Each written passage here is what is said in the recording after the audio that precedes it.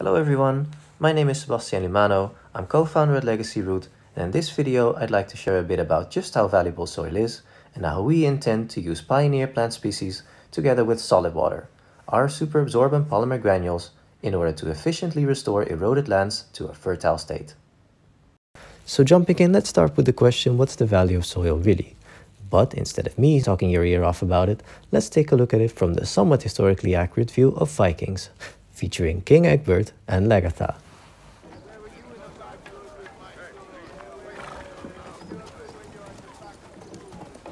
Hidder gjöven min, very hun.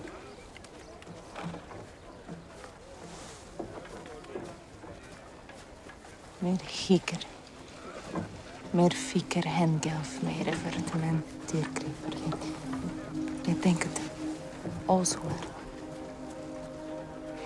Those of you who watched the Viking series may remember Lagertha grasping a handful of earth and holding it up in reverence. The gesture is repeated throughout the series, as finding new lands for his people to farm was Ragnar Lothbrok's main motivation to sail the uncharted North Sea.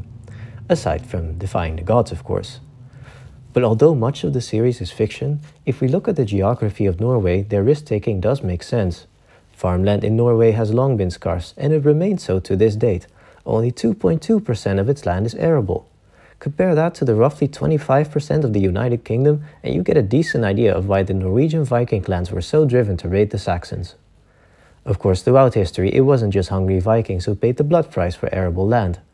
In fact, one of the few things we know about our ancestors is that they've been fighting over lands long before farming was even invented.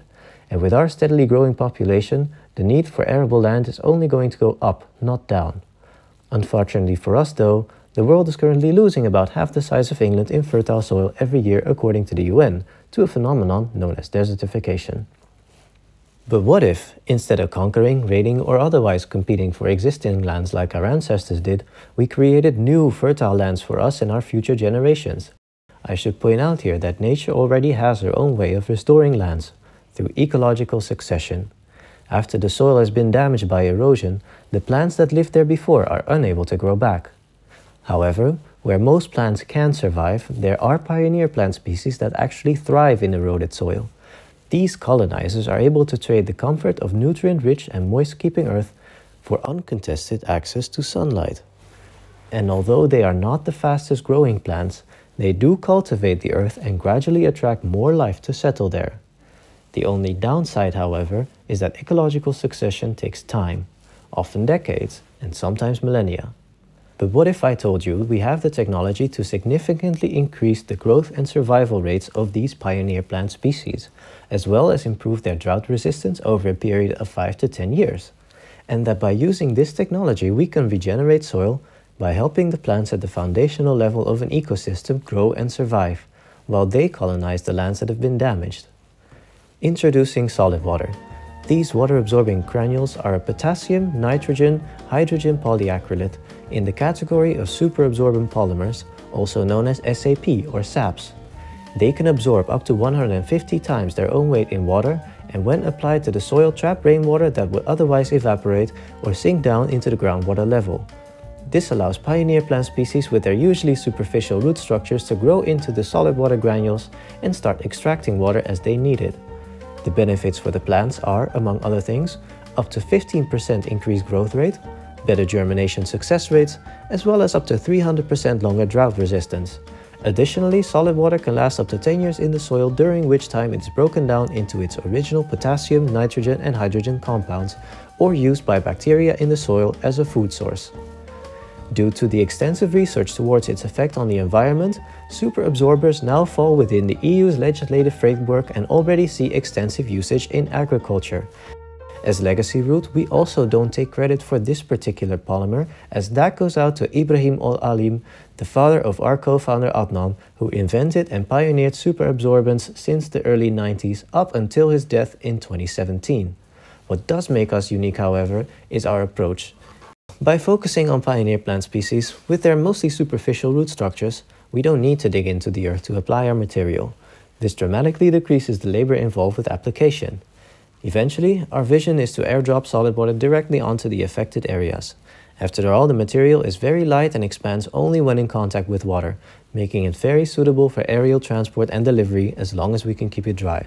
A standard C-130 cargo plane could cover any terrain with up to 95 hectares of solid water in a single flight. This roughly translates to 177 football fields. It would be able to do so at a cost of around 200,000 euros, which includes the cost of the material, the C-130's cost per flight hour, and leaving some wiggle room for the loading and especially offloading process. However, promising as though all this might sound, we still have to test our core assumptions. This is why we are currently looking for a pilot project in North Brabant, a region in the Netherlands that, despite its plentiful rainfall, is still dealing with sandy soils sensitive to land erosion. Fun fact, North Brabant has the only desert in the Netherlands, now known as the Loonse en Drunense Duinen. It was created during a time of overpopulation and overlogging during the late medieval period, and is now a national park as well as the largest drifting sand area in Europe. The questions we need to answer are: will applying solid water to the soil help pioneer plants survive? And to what extent does growing more pioneer plants make soil recover faster? Our method is pretty straightforward. We'll be using 100 kg of solid water, as well as pioneer plant seeds over 5,000 square meters of soil, roughly 1 football field. If by the end of the summer the area treated with solid water has a significantly bigger and healthier plant population than the control area, we can call the experiment successful. So if you would like to green deserts together with us, your help will be much appreciated. We're currently looking for drone photographers, ecologists, and people who can help us get through a funding round or two in order to be able to pay everyone. If you are that someone, or you represent an institution that can help us, or you have a completely different way of helping us out, please contact us, contact me, and we'll see what we can do. For now, my name is Sebastian Lemano. Thank you so much for your attention so far, and hopefully we may speak soon.